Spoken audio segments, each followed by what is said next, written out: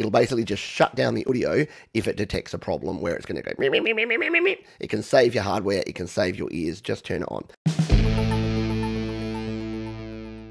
If you've been using GarageBand for a while, you'd know that we've got a bunch of settings in here.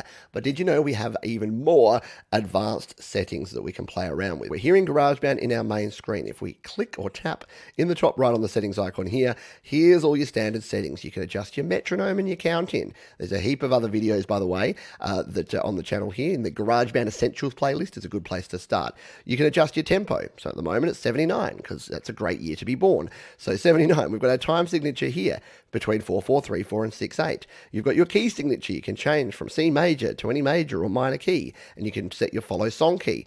We now have the time ruler. Hooray! So I know a lot of folks have been asking for this. In the latest version, you can actually see the time instead of the bars. That's a feature that everyone's been wanting. You can choose to fade out your track at the end. I don't use this.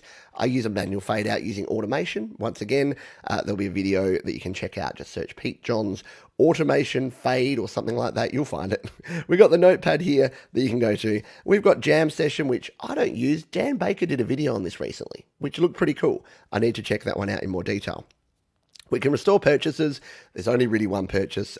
It's the red pack that if you were lucky enough to get back in the day, I don't have it. You got your help file there, but we've got some advanced settings here. So let's jump in and take a look at what the advanced settings do. If we tap on that one, we have multi-track recording. So this allows you to actually record on more than one channel at once. Now, don't get too excited because if you've only got a single channel interface, you can still only record one microphone or one guitar, but it means that you can actually set up and record on two channels at once, even without having a two-channel interface connected. So how that works is, if we're out here on our tracks, so we have these two tracks, we wanted to record that one and this one, we tap the record button.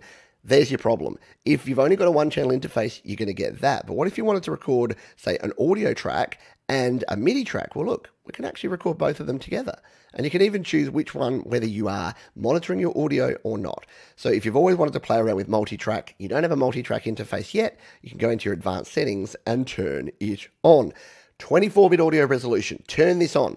No, seriously, stop this video right now, hit pause, go and turn this on right now. Because by default, GarageBand has 16-bit audio.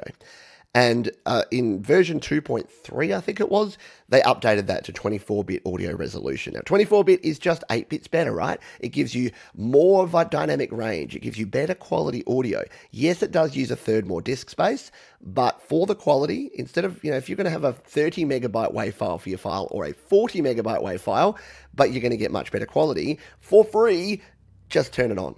Turn it on, 24-bit resolution. Run in background. This means that I can run GarageBand. Say if I play my GarageBand track here, I can actually switch between apps. And I want to jump over to Audio Share, or I want to jump over to the App Store. I can do that. Well, I can go to the App Store, and I can be doing other things while GarageBand is still playing. That's super handy, yeah. So run in background mode, I turn it on. If you're running out of resources or it causes glitches, don't do that. Use with music apps. So this one, switch on to optimize GarageBand performance for use with other music apps. You may notice a delay when playing some touch instruments. If you don't have this on and nothing's gone wrong, don't turn it on. Turn it on if you think you need to, but don't worry so much about it. Bluetooth MIDI devices, if you have Bluetooth MIDI devices, you can connect them there. You can see in the past, I have had Bluetooth MIDI devices.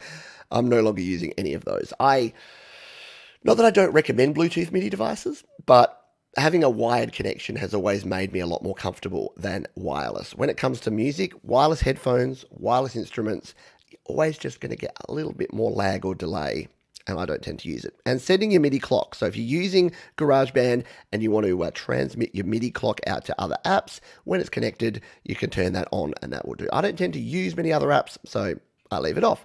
If you need to turn it on, turn it on. And you might think that is all, but that is not all. There is yet another place where we can dive in. I'm going to come over here because I've got to jump to my settings real quick. I want to make sure I'm not displaying anything that I shouldn't here. I think we're good. So I've gone to settings. So on my iPad or on your iPad, go to settings like I am here. And here's all your standard default settings.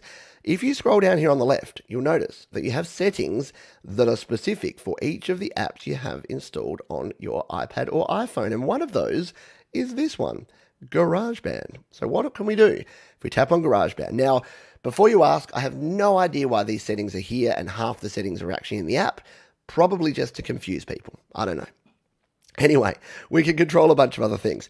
Up here, we can allow GarageBand to access Bluetooth or our camera, Siri and search, notifications, which I have off, and your document storage. Now, the only really important one here is document storage. I would always make sure that document storage is set to iCloud Drive.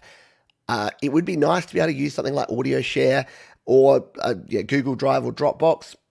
It just doesn't integrate. I've had too many errors, too many issues, too many people running into problems. And if you have it on my iPad, well, then it's not going to automatically back up. So if you lose a project, you've lost a project. If you drop your iPhone in the toilet, because hey, we've all been there, then you could potentially lose all of the projects that you've been working on. So iCloud Drive is where it's at and where I recommend you store your documents.